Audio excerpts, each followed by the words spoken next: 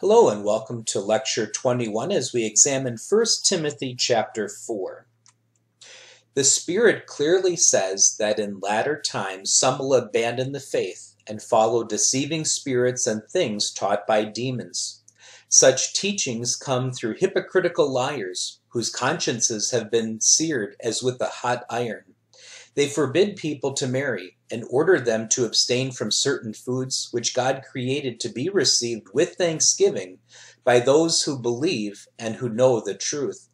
For everything God created is good, and nothing is to be rejected if it is received with thanksgiving, because it is consecrated by the word of God and prayer. If you point these things out to the brothers and sisters, you will be a good minister of Christ Jesus, nourished on the truths of the faith and of the good teaching that you have followed. It's interesting here, be very clear that obviously what is being spoken of is an abandonment of the faith.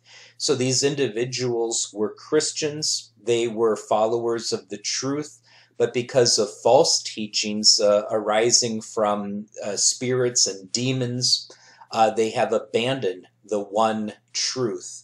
And they did that through their actions. So verse 3 talks about forbidding people to marry, ordering them to abstain from certain foods.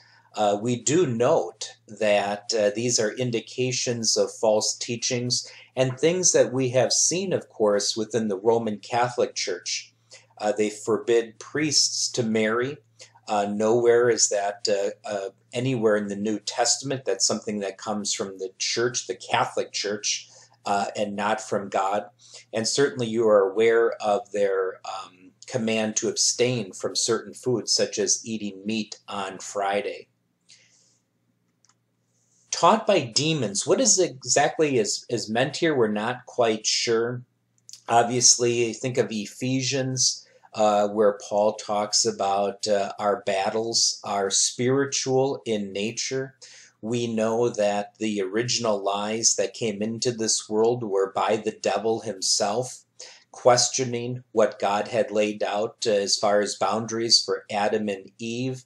But nevertheless, even today, there is a spiritual element of warfare, and Christians have to be aware of this. In verse 6 here, of course, this is Paul talking about Timothy being a good minister, a good servant of Jesus Christ. And he's doing that. Timothy would be a good minister if he is pointing out these false teachings and these false practices. And so an element of good ministry is not only teaching the right things, but encouraging people to live out the right things according to the gospel. Verses 7 through 16 have nothing to do with godless myths and old wives' tales. Rather, train yourself to be godly. For physical training is of some value, but godliness has value for all things, holding promise for both the present life and the life to come. This is a trustworthy saying that deserves full acceptance. That is why we labor and strive, because we have put our hope in the living God, who is the Savior of all people, and especially of those who believe. Command and teach these things. Don't let anyone look down on you because you are young, but set an example for the believers in speech, in conduct, in love, in faith, and in purity. Until I come, devote yourself to the public reading of Scripture, to preaching and to teaching. Do not neglect your gift, which was given you through prophecy when the body of elders laid their hands on you. Be diligent in these matters. Give yourself wholly to them, so that everyone may see your progress. Watch your life and doctrine closely. Persevere in them, because if you do, you will save both yourself and your hearers. Train yourself. It's kind of an interesting word in the Greek. Gymnasio talks about training. Of course, that's where we get the word for gymnasium. And we think about that physical training. Think about lifting weights or running, being on a treadmill, all of these different things. It's easy, isn't it, to understand what physical body training looks like. And it's easy to put together a program for that. But here, what Paul is talking about is training oneself to be godly. That's something we don't really spend a lot of time talking about. And so that is something we can unpack a little bit. What kinds of things do we do to strengthen our spirits, to strengthen our faith?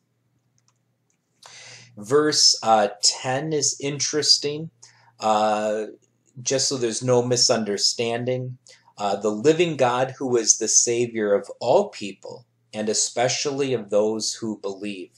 This is touching on that doctrine of objective justification, which simply means that when Jesus died for the sins of the whole world, he did just that. Jesus really did pay for the sins of all people. And we could say that the entire world is indeed forgiven.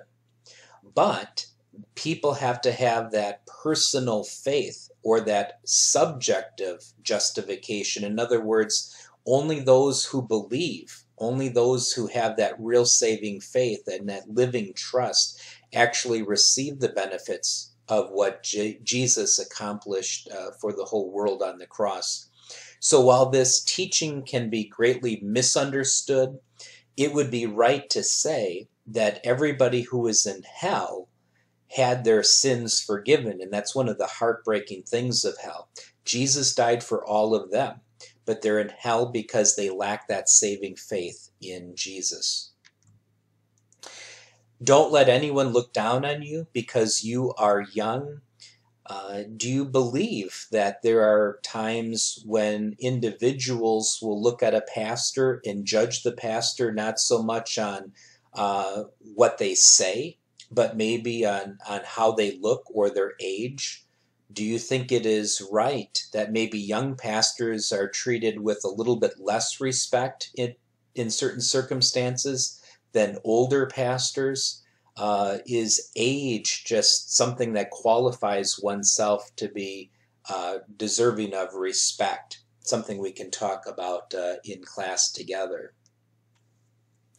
Verse 13 simply is about the official work of Timothy as a pastor within a congregation.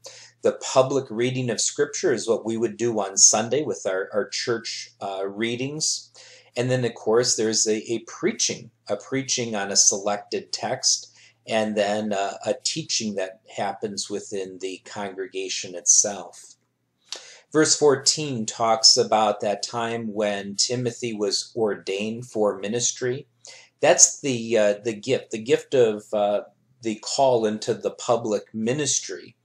That happened for Timothy by a laying on of hands of people. We do that today when a pastor is ordained and installed in a congregation. Other pastors will lay their hands on him and often speak a word, a Bible verse, and so forth, and have a prayer. Ordination is not something that is commanded, but it is something that is a tradition within the Christian church. And then lastly, watch your life and doctrine closely. Persevere in them, because if you do, you will save both yourself and your hearers. And so that is the great call of the Christian pastor, persevering in the truth, watching one's life, watching one's doctrine, but also being a good, faithful shepherd, watching the individuals within your congregation if they are straying, if they are slipping into false doctrine. The real danger here, of course, is that one can abandon the faith. What we saw at the beginning of this chapter, people can leave salvation.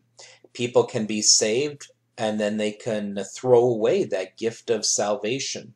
And this is what a pastor is called to guard and protect their flock from doing.